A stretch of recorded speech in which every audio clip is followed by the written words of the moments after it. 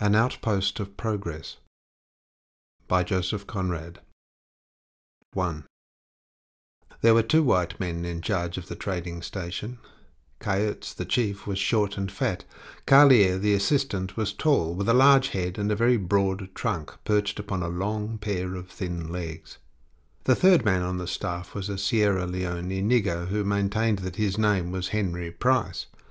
However, for some reason or other, the natives down the river had given him the name of Makola, and it stuck to him through all his wanderings about the country. He spoke English and French with a warbling accent, wrote a beautiful hand, understood bookkeeping, and cherished in his innermost heart the worship of evil spirits. His wife was a negress from Luanda, very large and very noisy. 3 children rolled about in sunshine before the door of his low, shed-like dwelling. Makola, taciturn and impenetrable, despised the 2 white men. He had charge of a small clay storehouse with a dried grass roof, and pretended to keep a correct account of beads, cotton cloth, red kerchiefs, brass wire, and other trade goods it contained. Besides the storehouse and Makola's hut, there was only one large building in the cleared ground of the station. It was built neatly of reeds, with a veranda on all the 4 sides. There were 3 rooms in it. The one in the middle was the living room, and had 2 rough tables and a few stools in it. The other 2 were the bedrooms for the white men. Each had a bedstead and a mosquito net for all furniture. The plank floor was littered with the belongings of the white men: open, half-empty boxes, torn wearing apparel, old boots, all the things dirty and all the things broken that accumulate mysteriously around untidy men. There was also another dwelling place some distance away from the building. In it, under a tall cross, much out of the perpendicular, slept the man who had seen the beginning of all this, who had planned and had watched the construction of this outpost of progress. He had been, at home, an unsuccessful painter, who, weary of pursuing fame on an empty stomach, had gone out there through high protections. He had been the first chief of that station. Makola had watched the energetic artist die of fever in the just-finished house with his usual kind of I-told-you-so indifference.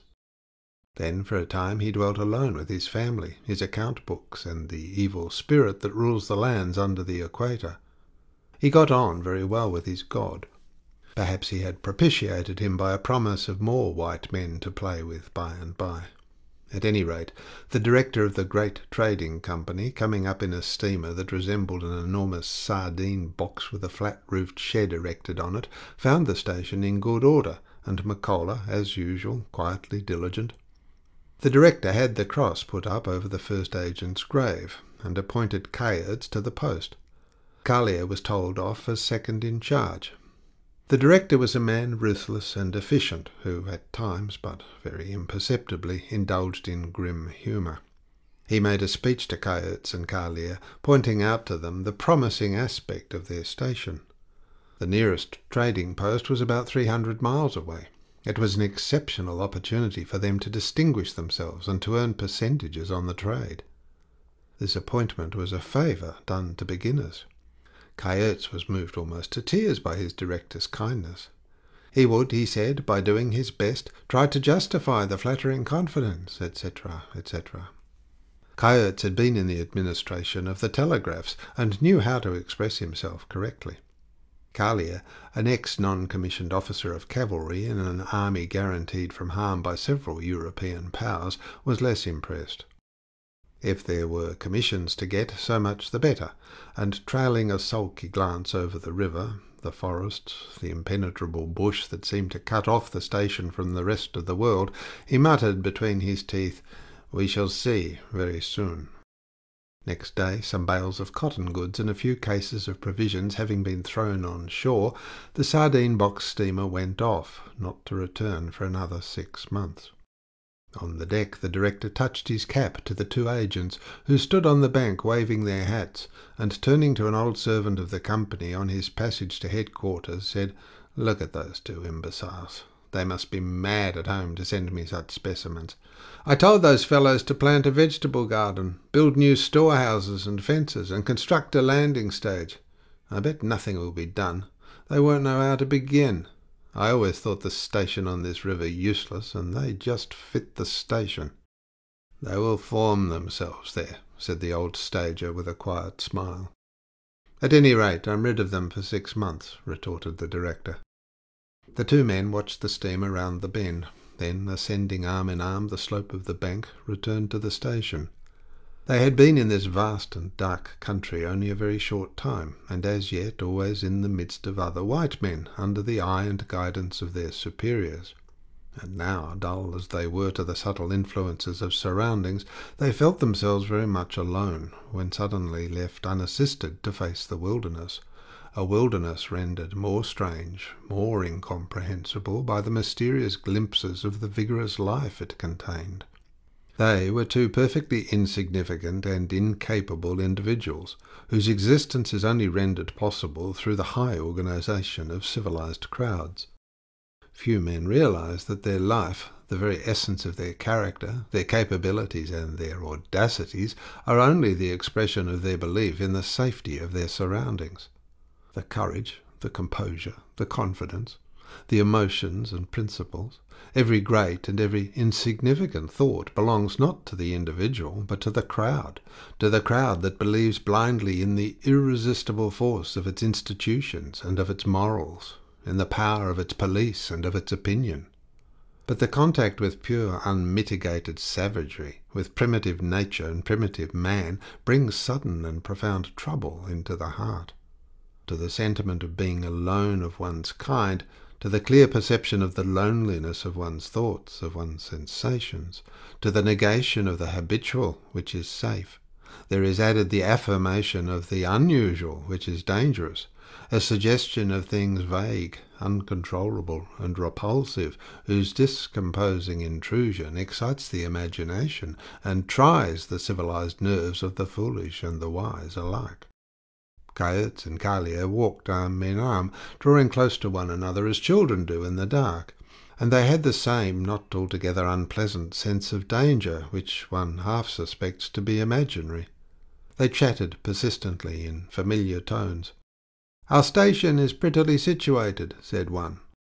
The other assented with enthusiasm, enlarging volubly on the beauties of the situation. Then they passed near the grave. "Poor devil," said Kayerts. "He died of fever, didn't he?" muttered Carlier, stopping short. "Why," retorted Kayerts with indignation, "I've been told that the fellow exposed himself recklessly to the sun. The climate here, everybody says, is not at all worse than at home, as long as you keep out of the sun. Do you hear that, Carlier? I am chief here, and my orders are that you should not expose yourself to the sun." He assumed his superiority jocularly, but his meaning was serious. The idea that he would perhaps have to bury Carlier and remain alone gave him an inward shiver.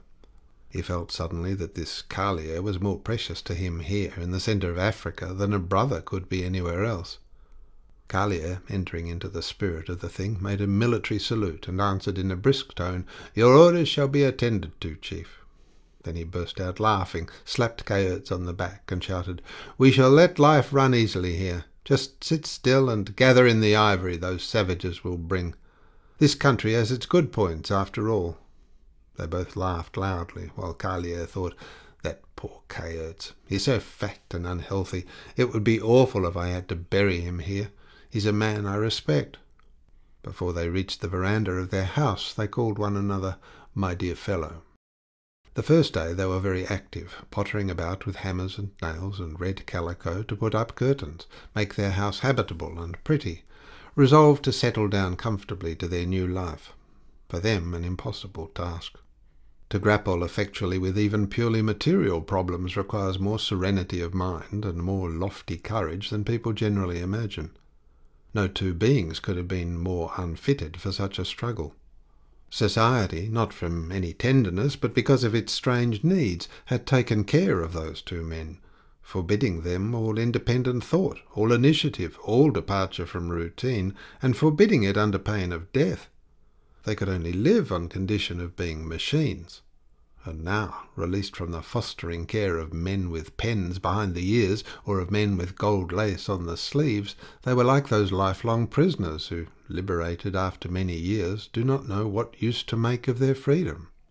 They did not know what use to make of their faculties, being both, through want of practice, incapable of independent thought.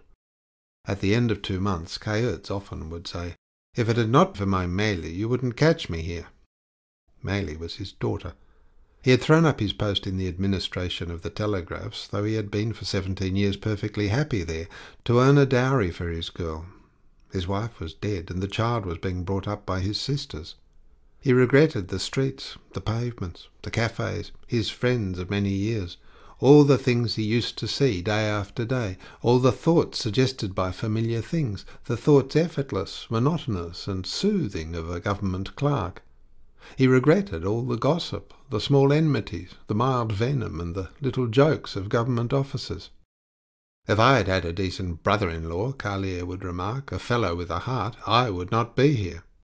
He had left the army, and had made himself so obnoxious to his family by his laziness and impudence that an exasperated brother-in-law had made superhuman efforts to procure him an appointment in the company as a second-class agent.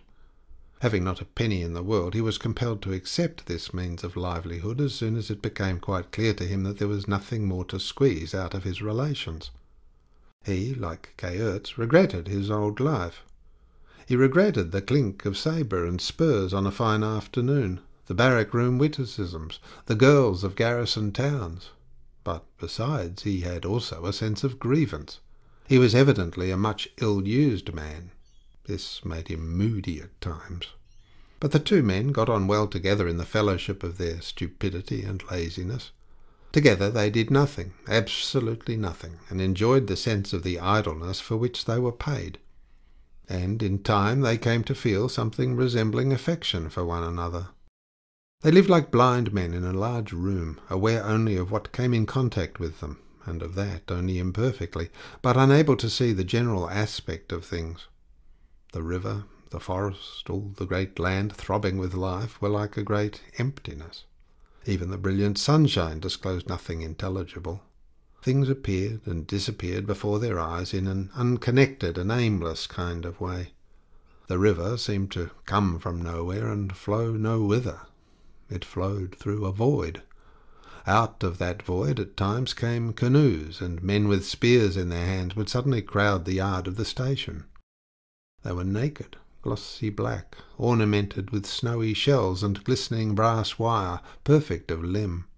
They made an uncouth babbling noise when they spoke, moved in a stately manner, and sent quick, wild glances out of their startled, never-resting eyes. Those warriors would squat in long rows, 4 or more deep, before the veranda, while their chiefs bargained for hours with Makola over an elephant tusk. Kayerts sat on his chair and looked down on the proceedings, understanding nothing. He stared at them with his round blue eyes, called out to Carlier, "Here, look at that fellow there. See that other one to the left? Did you ever see such a face? Oh, the funny brute!" Carlier, smoking native tobacco in a short wooden pipe, would swagger up, twirling his moustaches, and surveying the warriors with haughty indulgence, would say, "Fine animals. Brought any bone? Yes? It's not any too soon. Look at the muscles of that fellow, third from the end. I wouldn't care to get a punch on the nose from him. Fine arms, but legs no good below the knee. Couldn't make cavalry men of them." And after glancing down complacently at his own shanks, he always concluded, "Pah, don't they stink! You, Makola, take that herd over to the fetish." The storehouse was in every station called the fetish, perhaps because of the spirit of civilization it contained. "And give them up some of the rubbish you keep there. I'd rather see it full of bone than full of rags." Kayerts approved. Yes, go and finish that palaver over there, Mr. Makola. I will come round when you are ready, to weigh the tusk. We must be careful." Then, turning to his companion, "This is the tribe that lives down the river. They are rather aromatic. I remember they had been once before here. Do you hear that row? What a fellow has got to put up with in this dog of a country. My head is split." Such profitable visits were rare. For days the two pioneers of trade and progress would look on their empty courtyard in the vibrating brilliance of vertical sunshine. Below the high bank the silent river flowed on, glittering and steady. On the sands in the middle of the stream, hippos and alligators sunned themselves side by side. and stretching away in all directions, surrounding the insignificant cleared spot of the trading post, immense forests, hiding fateful complications of fantastic life, lay in the eloquent silence of mute greatness.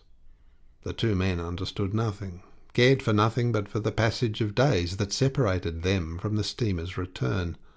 Their predecessor had left some torn books. They took up these wrecks of novels, and as they had never read anything of the kind before, they were surprised and amused. Then, during long days, there were interminable and silly discussions about plots and personages.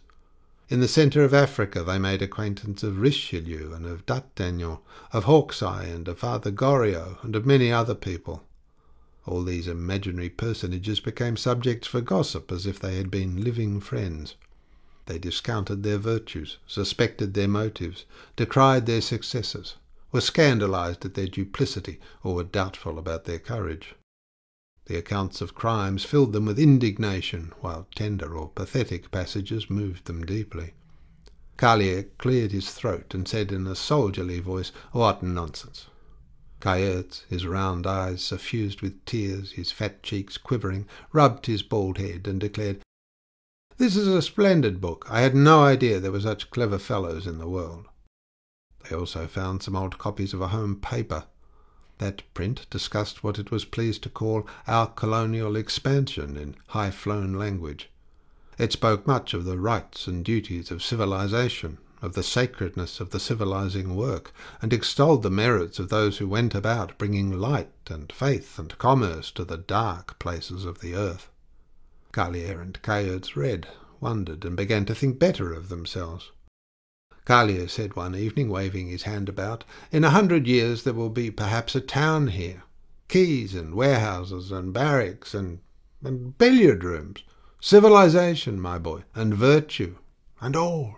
And then chaps will read that two good fellows, Kayerts and Carlier, were the first civilized men to live on this very spot." Kayerts nodded. "Yes, it is a consolation to think of that." They seemed to forget their dead predecessor, but early one day Carlier went out and replanted the cross firmly. "It used to make me squint whenever I walked that way," he explained to Kayerts over the morning coffee. "It made me squint leaning over so much, so I just planted it upright, and solid, I promise you. I suspended myself with both hands to the cross-piece. Not a move. Oh, I did that properly." At times Gobila came to see them. Gobila was the chief of the neighbouring villages. He was a grey-headed savage, thin and black, with a white cloth round his loins and a mangy panther skin hanging over his back. He came up with long strides of his skeleton legs, swinging a staff as tall as himself, and entering the common room of the station, would squat on his heels to the left of the door. There he sat, watching Kayerts, and now and then making a speech which the others did not understand. Kayerts, without interrupting his occupation, would from time to time say in a friendly manner, "How goes it, you old image?" and they would smile at one another. The two whites had a liking for that old and incomprehensible creature, and called him Father Gobila. Gobila's manner was paternal, and he seemed really to love all white men. They all appeared to him very young, indistinguishably alike, except for stature, and he knew that they were all brothers and also immortal. The death of the artist, who was the first white man whom he knew intimately, did not disturb this belief, because he was firmly convinced that the white stranger had pretended to die and got himself buried for some mysterious purpose of his own, into which it was useless to inquire. Perhaps it was his way of going home to his own country. At any rate, these were his brothers, and he transferred his absurd affection to them. They returned it in a way. Carlier slapped him on the back and recklessly struck off matches for his amusement. Kayerts was always ready to let him have a sniff at the ammonia bottle. In short, they behaved just like that other white creature that had hidden itself in a hole in the ground. Gobila considered them attentively. Perhaps they were the same being with the other, or one of them was.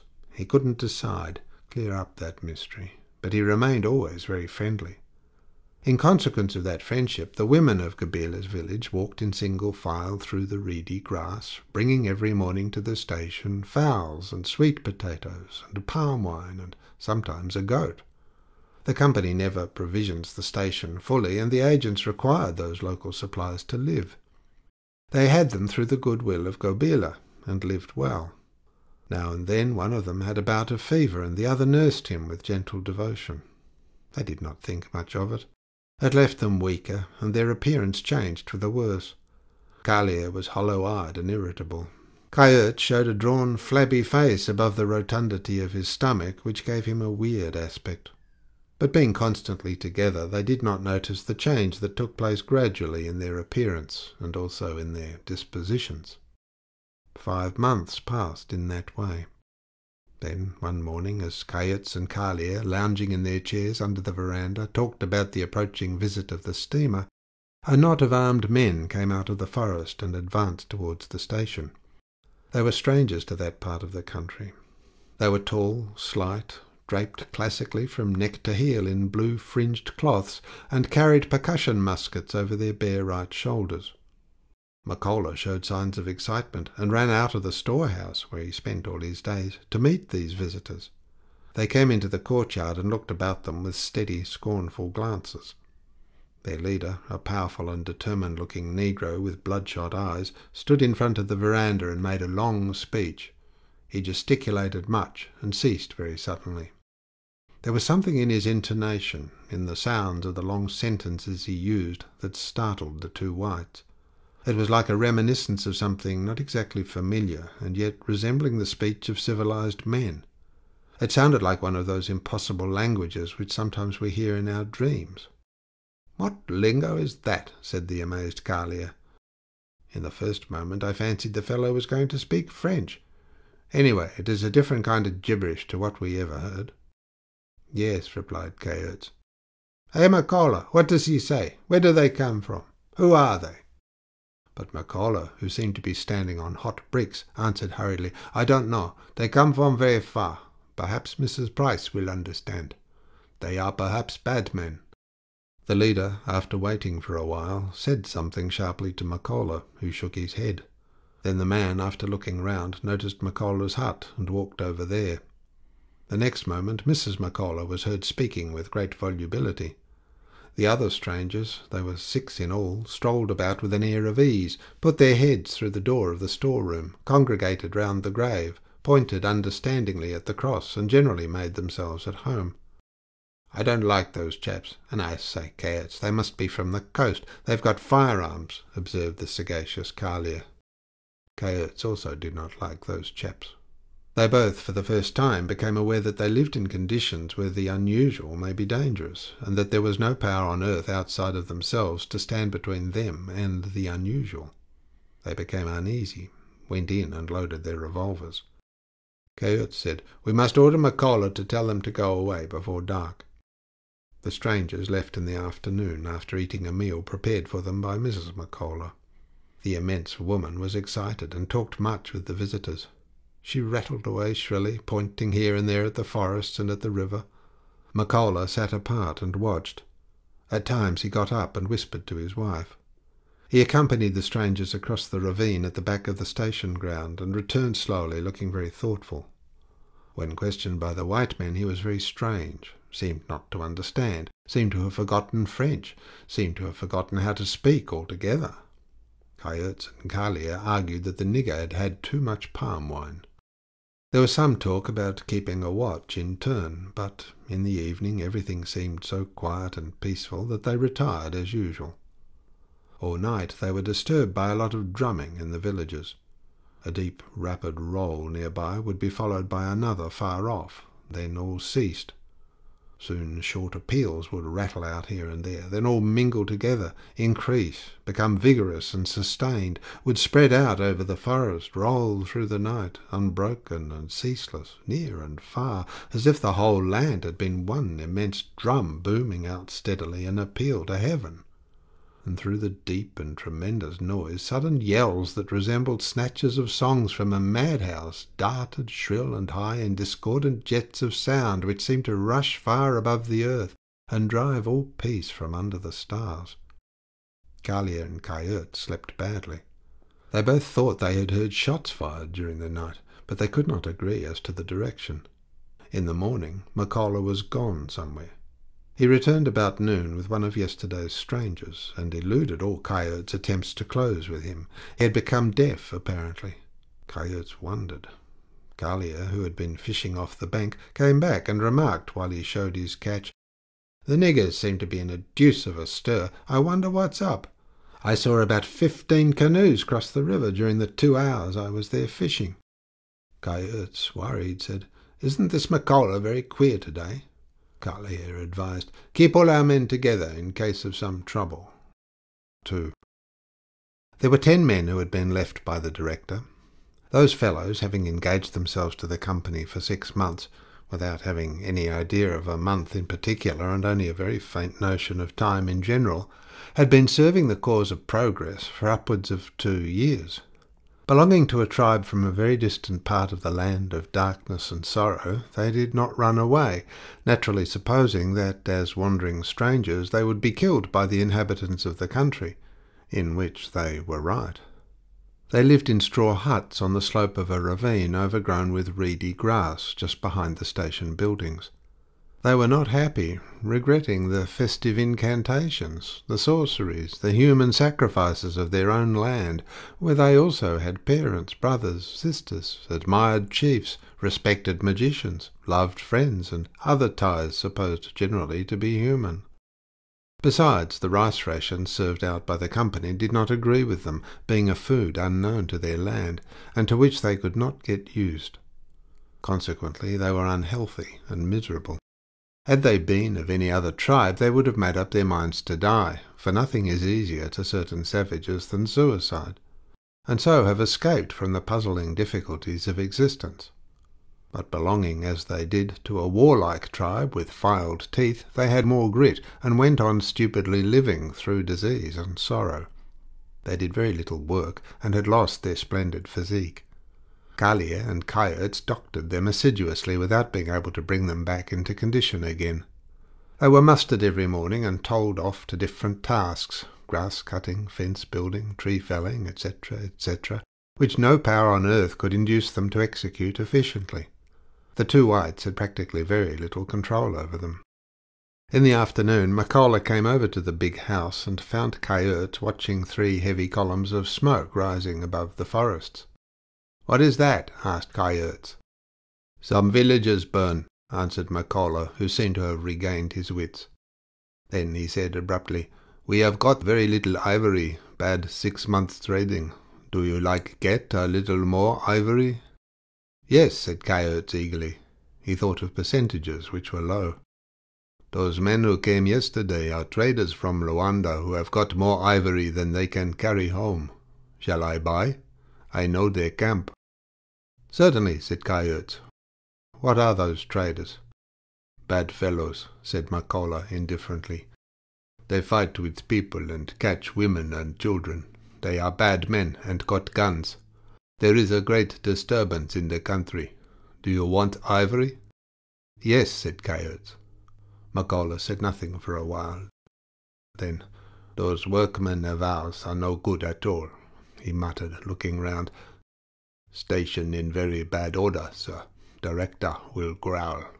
Better get a fine lot of ivory, then he say nothing." "I can't help it, the men won't work," said Kayerts. "When will you get that ivory?" "Very soon," said McCullough. "Perhaps tonight. You leave it to me, and keep indoors, sir. I think you had better give some palm wine to our men to make a dance this evening. Enjoy themselves. Work better tomorrow. There's plenty palm wine, gone a little sour." Kayerts said yes, and McCullough with his own hands carried big calabashes to the door of his hut. They stood there till the evening, and Mrs. McCullough looked into every one. The men got them at sunset. When Kayerts and Carlier retired, a big bonfire was flaring before the men's huts. They could hear their shouts and drumming. Some men from Kabila's village had joined the station hands, and the entertainment was a great success. In the middle of the night, Carlier, waking suddenly, heard a man shout loudly. Then a shot was fired. Only one. Carlier ran out and met Kayerts on the veranda. They were both startled. As they went across the yard to call McCullough, they saw shadows moving in the night. One of them cried, "Don't shoot, it's me, Price." Then McCullough appeared close to them.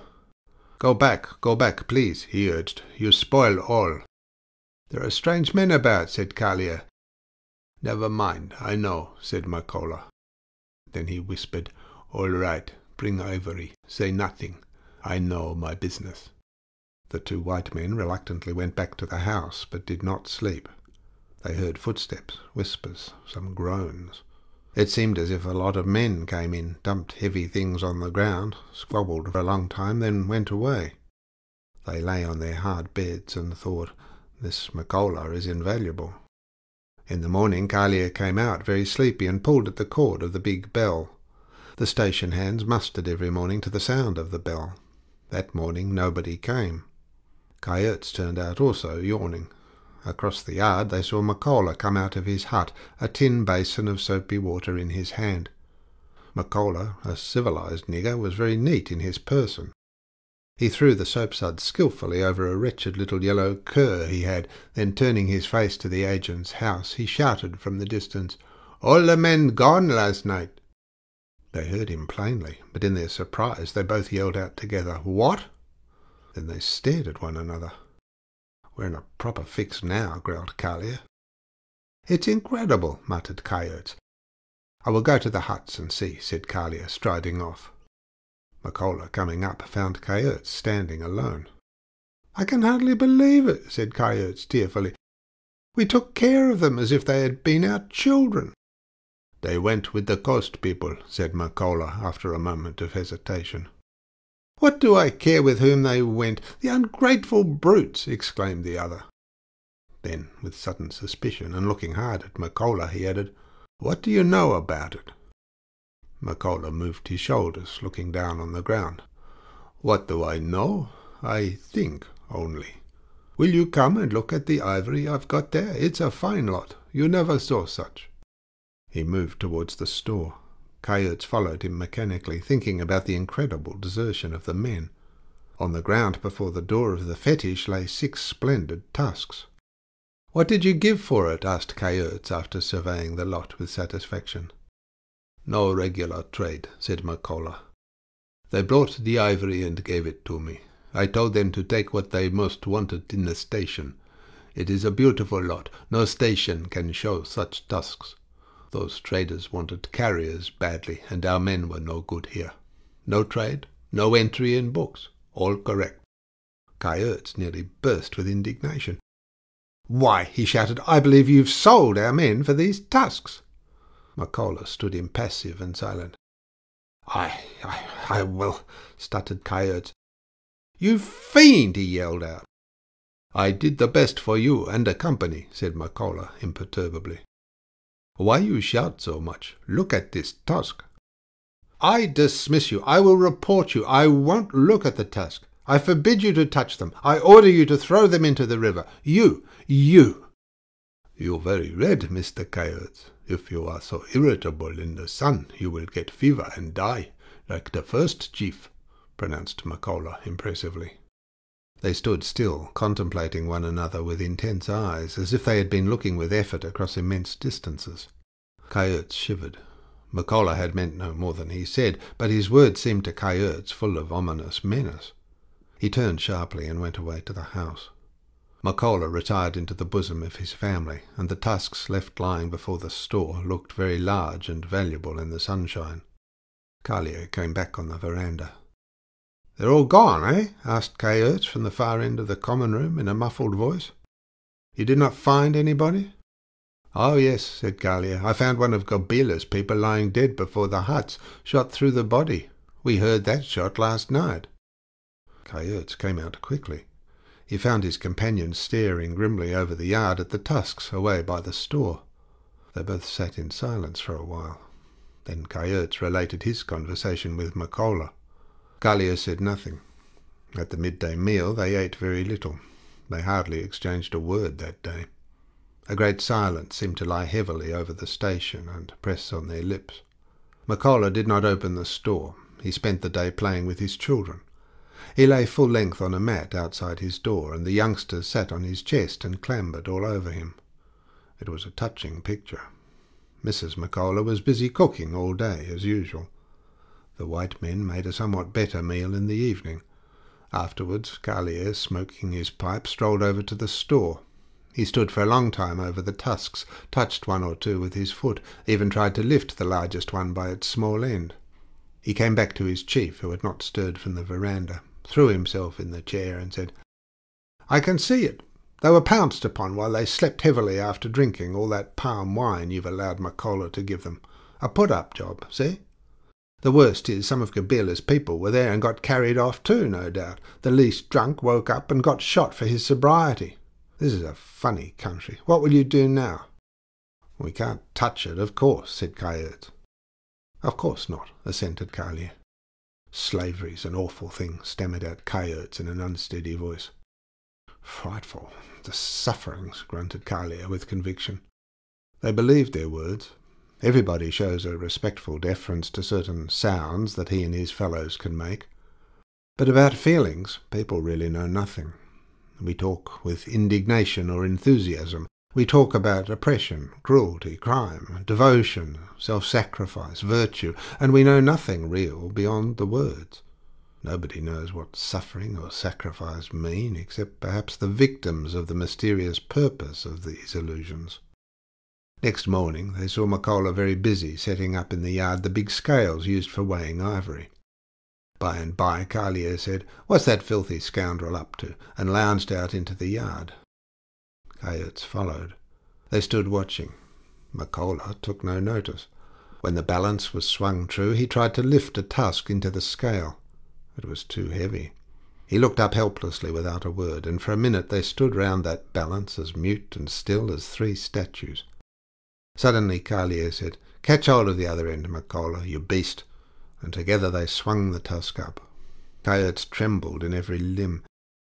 He muttered, "I say, oh, I say," and putting his hand in his pocket found there a dirty bit of paper and the stump of a pencil. He turned his back on the others as if about to do something tricky, and noted stealthily the weights which Carlier shouted out to him with unnecessary loudness. When all was over, Makola whispered to himself, "The sun's very strong here for the tusks."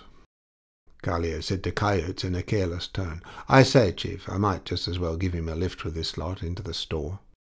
As they were going back to the house, Kayerts observed with a sigh, "It had to be done." And Carlier said, "It's deplorable, but the men being company's men, the ivory is company's ivory. We must look after it." "I will report to the director, of course," said Kayerts. "Of course. Let him decide," approved Carlier. At midday they made a hearty meal. Kayerts sighed from time to time. Whenever they mentioned Makola's name, they always added to it an opprobrious epithet. It eased their conscience. Makola gave himself a half-holiday and bathed his children in the river. No one from Gabila's villages came near the station that day. No one came the next day, and the next, nor for a whole week. Gabila's people might have been dead and buried for any sign of life they gave. But they were only mourning for those they had lost by the witchcraft of white men, who had brought wicked people into their country. The wicked people were gone, but fear remained. Fear always remains. A man may destroy everything within himself, love and hate and belief and even doubt, but as long as he clings to life, he cannot destroy fear. The fear, subtle, indestructible and terrible, that pervades his being, that tinges his thoughts, that lurks in his heart, that watches on his lips the struggle of his last breath. In his fear, the mild old Gabila offered extra human sacrifices to all the evil spirits that had taken possession of his white friends. His heart was heavy. Some warriors spoke about burning and killing, but the cautious old savage dissuaded them. Who could foresee the woe those mysterious creatures, if irritated, might bring? They should be left alone. Perhaps in time they would disappear into the earth as the first one had disappeared. His people must keep away from them and hope for the best. Kayerts and Carlier did not disappear, but remained above on this earth that, somehow, they fancied had become bigger and very empty. It was not the absolute and dumb solitude of the post that impressed them so much as an inarticulate feeling that something from within them was gone, something that worked for their safety and had kept the wilderness from interfering with their hearts. The images of home, The memory of people like them, of men that thought and felt as they used to think and feel, receded into distances made indistinct by the glare of unclouded sunshine. And out of the great silence of the surrounding wilderness, its very hopelessness and savagery seemed to approach them nearer, to draw them gently, to look upon them, to envelop them with a solicitude irresistible, familiar, and disgusting. Days lengthened into weeks, then into months. Qabila's people drummed and yelled to every new moon as of yore, but kept away from the station. Makola and Carlier tried once in a canoe to open communications, but were received with a shower of arrows and had to fly back to the station for dear life. That attempt set the country up and down the river into an uproar that could be very distinctly heard for days. The steamer was late. At first they spoke of delay jauntily, then anxiously, then gloomily. The matter was becoming serious. Stores were running short. Carlier cast his lines off the bank, but the river was low, and the fish kept out in the stream. They dared not stroll far away from the station to shoot. Moreover, there was no game in the impenetrable forest. Once Carlier shot a hippo in the river. They had no boat to secure it, and it sank. When it floated up, it drifted away, and Qabila's people secured the carcass. It was the occasion for a national holiday, but Carlier had a fit of rage over it, and talked about the necessity of exterminating all the niggers before the country could be made habitable. Kayerts mooned about silently, spent hours looking at the portrait of his Meili. It represented a little girl with long bleached tresses and a rather sour face. His legs were much swollen, and he could hardly walk. Carlier, undermined by fever, could not swagger any more, but kept tottering about, still with a devil-may-care air, as became a man who remembered his crack regiment. He had become hoarse, sarcastic, and inclined to say unpleasant things. He called it being frank with you. They had long ago reckoned their percentages on trade, including in them that last deal of this infamous Makola. They had also concluded not to say anything about it. Kayerts hesitated at first, was afraid of the director. "He has seen worse things done on the quiet," maintained Carlier with a hoarse laugh. "Trust him, he won't thank you if you blab. He's no better than you or me. Who will talk if we hold our tongues? There's nobody here." That was the root of the trouble. There was nobody there, and being left there alone with their weakness, they became daily more like a pair of accomplices than like a couple of devoted friends. They had heard nothing from home for 8 months. Every evening they said, "Tomorrow we shall see the steamer." But one of the company's steamers had been wrecked, and the director was busy with the other, relieving very distant and important stations on the main river. He thought that the useless station and the useless men could wait. Meantime, Kayerts and Carlier lived on rice boiled without salt, and cursed the company, all Africa, and the day they were born. One must have lived on such diet to discover what ghastly trouble the necessity of swallowing one's food may become. There was literally nothing else in the station but rice and coffee. They drank the coffee without sugar. The last 15 lumps Kayerts had solemnly locked away in his box, together with a half bottle of cognac, in case of sickness, he explained. Carlier approved. "When one is sick," he said, "any little extra like that is cheering." They waited. Rank grass began to sprout over the courtyard. The bell never rang now. Days passed, silent, exasperating, and slow. When the two men spoke, they snarled, and their silences were bitter, as if tinged by the bitterness of their thoughts. One day, after a lunch of boiled rice, Carlier put down his cup untasted and said, "Hang it all, let's have a decent cup of coffee for once. Bring out that sugar, Kayerts." "For the sick," muttered Kayerts without looking up. "For the sick," mocked Carlier. "Bosh! Well, I am sick." "You're no more sick than I am, and I go without," said Kayerts in a peaceful tone. "Come, out with that sugar, you stingy old slave dealer." Kayerts looked up quickly. Carlier was smiling with marked insolence, and suddenly it seemed to Kayerts that he had never seen that man before. Who was he? He knew nothing about him. What was he capable of? There was a surprising flash of violent emotion within him, as if in the presence of something undreamt of, dangerous and final. But he managed to pronounce with composure, "That joke is in very bad taste. Don't repeat it." joke," said Carlier, hitching himself forward on his seat. "I'm hungry. I'm sick. I don't joke. I hate hypocrites. You are a hypocrite. You are a slave dealer. I am a slave dealer. There's nothing but slave dealers in this cursed country. I mean to have sugar in my coffee today, anyhow." "I forbid you to speak to me in that way," said Kayerts with a fair show of resolution. "You what?" shouted Carlier, jumping up. Kayerts stood up also. "I am your chief," he began, trying to master the shakiness of his voice. "What?" yelled the other. "Who's chief? There's no chief here. There's nothing here. There's nothing but you and I. Fetch the sugar, you pot-bellied ass." "Hold your tongue. Go out of this room," screamed Kayerts. "I dismiss you, you scoundrel." Carlier swung a stool. All at once he looked dangerously in earnest. "You flabby, good-for-nothing civilian, take that!" he howled.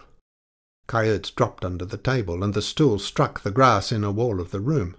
Then, as Carlier was trying to upset the table, Kayerts, in desperation, made a blind rush, head low, like a cornered pig would do, and overturning his friend, bolted along the veranda and into his room.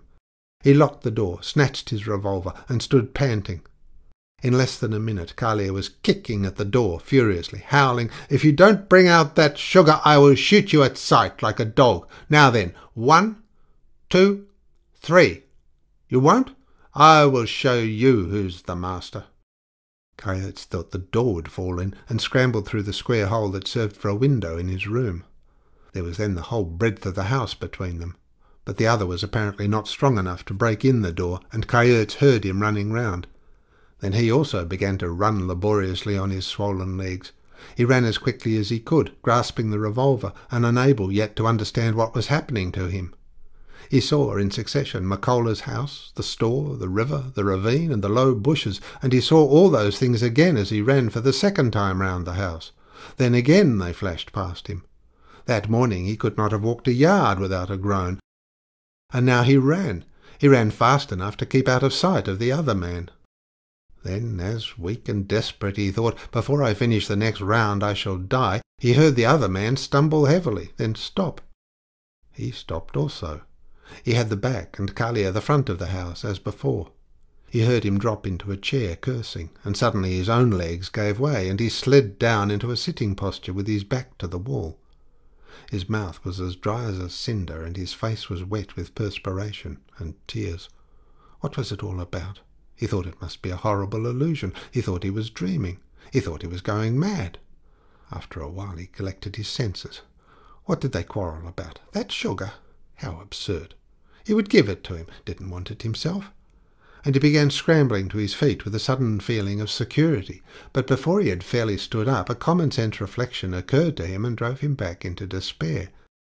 He thought, "If I give way now to that brute of a soldier, he will begin this horror again tomorrow, and the day after, every day, raise other pretensions, trample on me, torture me, make me his slave, and I will be lost, lost. The steamer may not come for days, may never come." He shook so that he had to sit down on the floor again. He shivered forlornly. He felt he could not, would not move any more. He was completely distracted by the sudden perception that the position was without issue, that death and life had in a moment become equally difficult and terrible. All at once he heard the other push his chair back, and he leapt to his feet with extreme facility. He listened and got confused. Must run again, right or left? He heard footsteps. He darted to the left, grasping his revolver, and at the very same moment, as it seemed to him, they came into violent collision. Both shouted with surprise. A loud explosion took place between them, a roar of red fire, thick smoke, and Kayerts, deafened and blinded, rushed back thinking, "I'm hit, it's all over." He expected the other to come round, to gloat over his agony. He caught hold of an upright of the roof. "All over." Then he heard a crashing fall on the other side of the house, as if somebody had tumbled headlong over a chair. Then silence. Nothing more happened. He did not die. Only his shoulder felt as if it had been badly wrenched, and he had lost his revolver. He was disarmed and helpless. He waited for his fate. The other man made no sound. It was a stratagem. He was stalking him now. Along what side? Perhaps he was taking aim this very minute. After a few minutes of an agony frightful and absurd, he decided to go and meet his doom. He was prepared for every surrender. He turned the corner, steadying himself with one hand on the wall, made a few paces, and nearly swooned. He had seen on the floor, protruding past the other corner, a pair of turned-up feet, a pair of white, naked feet in red slippers. He felt deadly sick, and stood for a time in profound darkness. Then McCullough appeared before him, saying quietly, "Come along, Mr. Kayerts. He is dead." He burst into tears of gratitude, a loud, sobbing fit of crying. After a time he found himself sitting in a chair and looking at Carlier, who lay stretched on his back. McCullough was kneeling over the body. "Is this your revolver?" asked McCullough, getting up. "Yes," said Kayerts. Then he added very quickly, "He ran after me to shoot me. You saw?" "Yes, I saw," said McCullough. "There is only one revolver. Where's his?" "Don't know," whispered Kayerts in a voice that had become suddenly very faint. "I will go and look for it," said the other gently. He made the round along the veranda, while Kayerts sat still and looked at the corpse. McCullough came back empty-handed, stood in deep thought, then stepped quietly into the dead man's room, and came out directly with a revolver, which he held up before Kayerts. Kayerts shut his eyes. Everything was going round. He found life more terrible and difficult than death. He had shot an unarmed man. After meditating for a while, McCullough said softly, pointing at the dead man who lay there with his right eye blown out, "He died of fever." Kayerts looked at him with a stony stare. "Yes," repeated McCullough thoughtfully, stepping over the corpse. "I think he died of fever. Bury him tomorrow." And he went away slowly to his expectant wife, leaving the two white men alone on the veranda.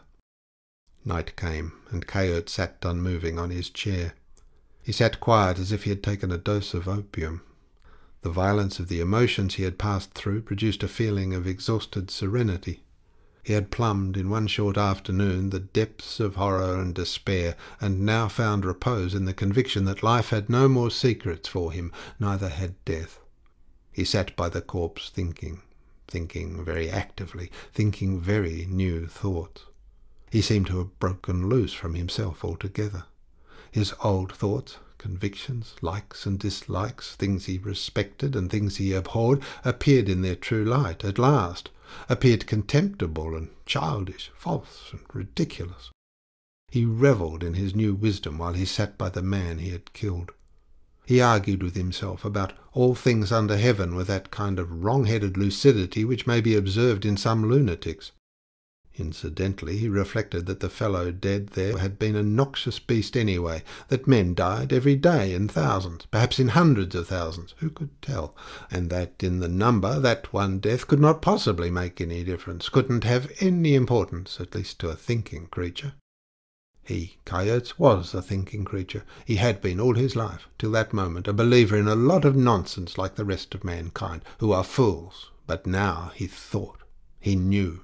He was at peace. He was familiar with the highest wisdom. Then he tried to imagine himself dead, and Carlier sitting in his chair watching him, and his attempt met with such unexpected success that in a very few moments he became not at all sure who was dead and who was alive. This extraordinary achievement of his fancy startled him, however, and by a clever and timely effort of mind he saved himself just in time from becoming Carlier. His heart thumped, and he felt hot all over at the thought of that danger. Carlier! What a beastly thing! To compose his now disturbed nerves, and no wonder, he tried to whistle a little. Then suddenly he fell asleep, or thought he had slept, but at any rate there was a fog, and somebody had whistled in the fog. He stood up. The day had come, and a heavy mist had descended upon the land, the mist penetrating, enveloping, and silent, the morning mist of tropical lands, the mist that clings and kills, the mist white and deadly, immaculate and poisonous. He stood up, saw the body, and threw his arms above his head with a cry like that of a man who, waking from a trance, finds himself immured forever in a tomb. "Help! My God!" A shriek inhuman, vibrating and sudden, pierced like a sharp dart the white shroud of that land of sorrow. 3 short, impatient screeches followed, and then for a time the fog wreaths rolled on undisturbed through a formidable silence. Then many more shrieks, rapid and piercing, like the yells of some exasperated and ruthless creature, rent the air. Progress was calling to Kayerts from the river. Progress and civilization and all the virtues. Society was calling to its accomplished child to come, to be taken care of, to be instructed, to be judged, to be condemned. It called him to return to that rubbish heap from which he had wandered away so that justice could be done. Kayerts heard and understood. He stumbled out of the veranda, leaving the other man quite alone for the first time since they had been thrown there together. He groped his way through the fog, calling in his ignorance upon the invisible heaven to undo its work. Makola flitted by in the mist, shouting as he ran, "Steamer! Steamer! They can't see. They whistle for the station. I go ring the bell. Go down to the landing, sir. I ring." He disappeared. Kayerts stood still. He looked upwards. The fog rolled low over his head. He looked round like a man who had lost his way, and he saw a dark smudge, a cross-shaped stain upon the shifting purity of the mist. As he began to stumble towards it, the station bell rang in a tumultuous peal its answer to the impatient clamour of the steamer. The managing director of the great civilizing company, since we know that civilization follows trade, landed first, and incontinently lost sight of the steamer. The fog down by the river was exceedingly dense. Above, at the station, the bell rang unceasing and brazen. The director shouted loudly to the steamer, "There's nobody down to meet us. There may be something wrong, though they are ringing. You'd better come too." And he began to toil up the steep bank. The captain and the engine driver of the boat followed behind. As they scrambled up, the fog thinned, and they could see their director a good way ahead. Suddenly they saw him start forward, calling to them over his shoulder, "Run! Run to the house! I've found one of them! Run! Look for the other!" He had found one of them, and even he, the man of varied and startling experience, was somewhat discomposed by the manner of this finding. He stood and fumbled in his pockets for a knife while he faced Kayerts, who was hanging by a leather strap from the cross. He had evidently climbed the grave, which was high and narrow, and after tying the end of the strap to the arm, had swung himself off. His toes were only a couple of inches above the ground. His arms hung stiffly down. He seemed to be standing, rigidly at attention, but with one purple cheek playfully posed on the shoulder. And irreverently he was putting out a swollen tongue at his managing director. If you liked the video, put a like, subscribe to the channel and click on the bell to not miss our new videos.